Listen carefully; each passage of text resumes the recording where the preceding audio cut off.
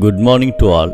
I welcome you all to this didactic program, Thirukkuralodu Naam, attending in fact with a noble desire to reach the seat of grace in life by practicing the ethical values of Thiruvalluvara.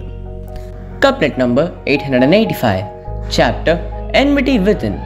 Chola king Ilanjar Chenni had no issue for a long time. So relatives who were jealous over the king conspired to capture the power. At that situation, the Chola king was blessed with a male child.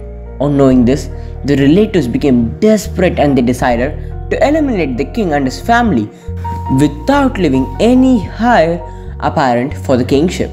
The king and the queen lost their lives in the conspiracy hatched by the relatives. The brother of the queen, that is, Thirukkuralodu came at the night time to the palace and took away the son of the king, and none could notice this. The prince grew under the care of his uncle. He taught the prince all the arts required for the king.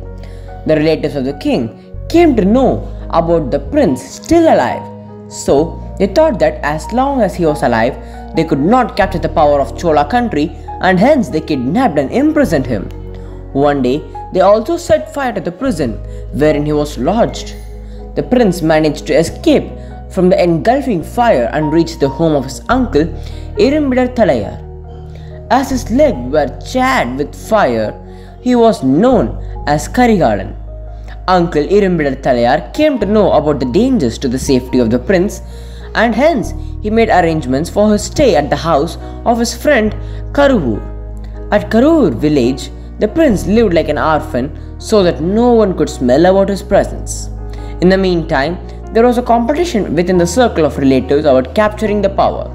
So, the ministers decided that they could give a garland to the palace elephant, and the person whom the elephant garlanded would be crowned as the king. So the elephant with garland went around the capital town and garlanded Karikalan after a long search at Karur.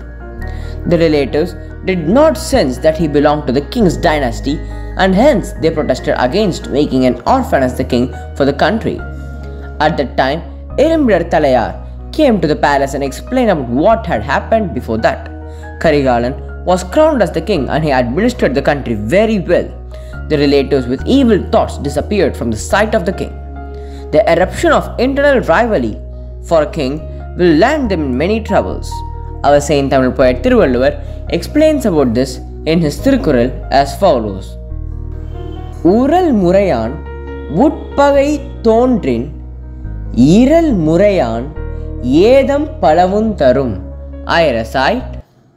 Ural Murayan Utpagai Thondrin Iral Murayan Yedam Palavun Tarum.